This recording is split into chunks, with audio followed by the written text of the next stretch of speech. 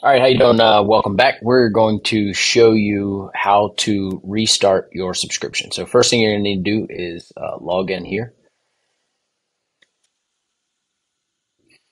Once you log in, come down here to Manage Subscription. Click here. This should pull this up, and you're going to hit Reactivate. Click on Reactivate.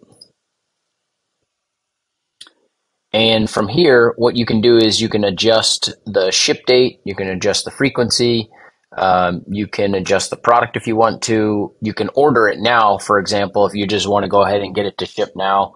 And any other information that you might need to adjust, you can do that here as well. You can also apply a discount code. So click Apply Discount Code and then click here in this discount code field and then hit Add Discount Code. And what it will do is apply it to your subscription.